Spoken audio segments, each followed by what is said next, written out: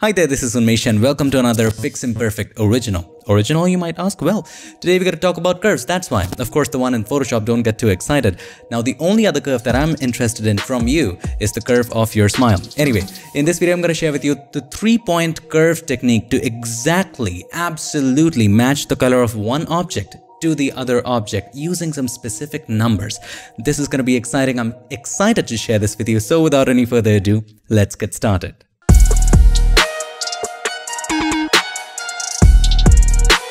Back in the mathematical world of Photoshop, and if you want to go ahead and download this photo and follow along, you already know what to do. Check the links in the description. Now, before we begin, I just wanted to quickly thank you from the bottom of my heart because I remember in the last video, I asked you guys to subscribe, those of you who are watching the video, and a lot of you guys did.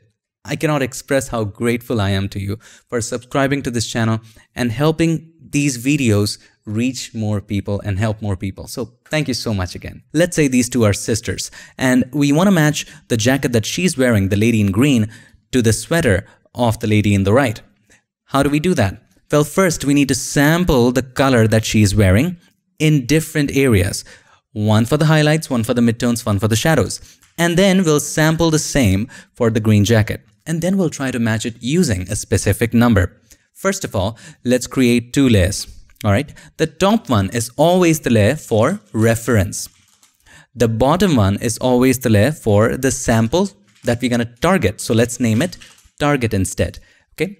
Now, with the target layer selected, select the brush tool. You can select a regular hard round brush just like this, and then take a sample of the bright area of her jacket. So I'm just going to take a sample of this particular area. Also, when you're taking a sample, just make sure with the eyedropper selected, you have 3x3 or 5x5 average. So I'm going to go with 3x3. It's going to simply create a box of 3x3 pixels and take the average color of that. It is essential so that you don't take a point sample. So if you choose point sample, if you click somewhere, it can accidentally sample some other color or maybe even sample a noise. We don't want that.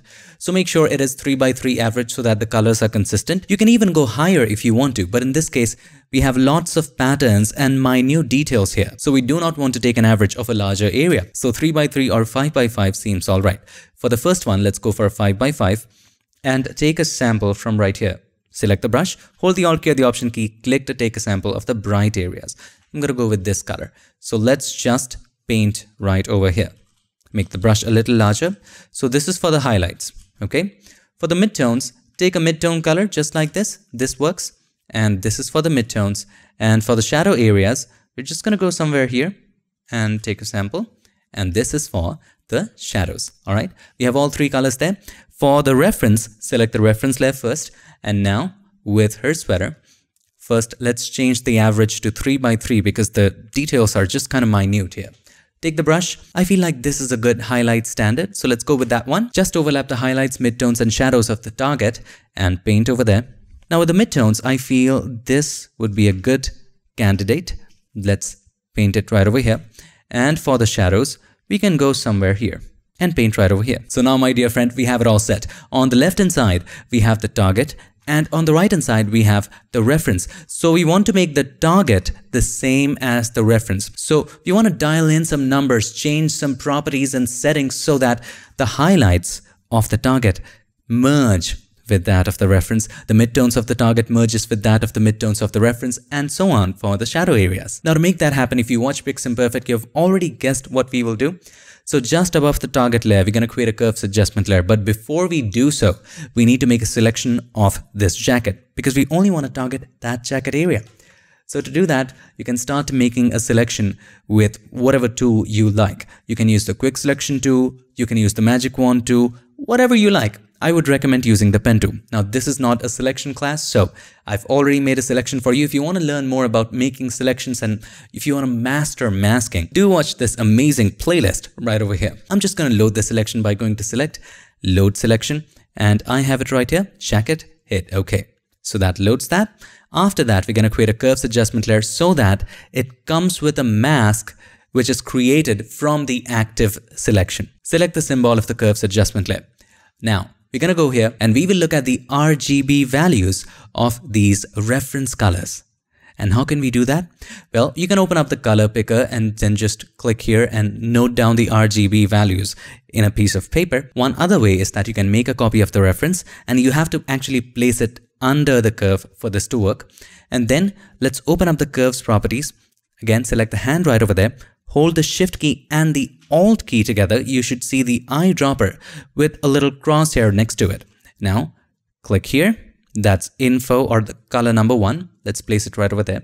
Click here and click here. Here you have the RGB values of all of these 3 colors. Let's place the info right over here so it's convenient for us to see. Now let's get back to the properties of the curves adjustment layer. All right. Now here's what we will do. We'll select the hand again, and according to the RGB values of the target colors, we're going to create anchor points for different channels. So we need to see where does each of these colors fall.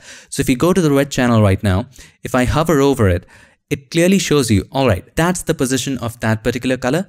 And here's for the second one, and this one is for the third one. So to do it, go back to the RGB channel, hold the Shift key and the Control key, and then click on the first color. All right.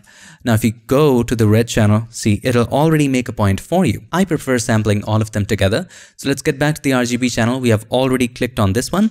Again, hold the Shift key and the Control key. Keep on holding that. Click on the second one and click on the third one as well. All right. Make sure it's nicely sampled. Of course, it will be nicely sampled if you click once, but habits from the times when computers needed to be tamed. Anyway, let's go to the red channel. Let's start with the first one. Select the first one. The output is 122. We need to set it to the first sample right here. The first sample value is 212. So from 122, we need to take it to 212. All right. Let's select the second one. What is the value of red for the second example? 136. So let's set it to 136. All right. Let's select the third one. What is the value of red for the third color? 61. Cannot see any change here because the mask is on. So if you want to see the change, hold the Shift key and click on the mask and you will see the change right over here. Let's get back to the properties, and this time let's go with the greens. So for the first one, the value is 87. Similarly, let's dial down the values of all of these points. Have a look. Both of them are now matching. Now, if you turn off this reference right over there, have a look. Both of them are now so nicely matching. We don't need the info. So this is what we exactly wanted, didn't we? The highlights of the target matches with that of the reference. So does the midtones and the shadows.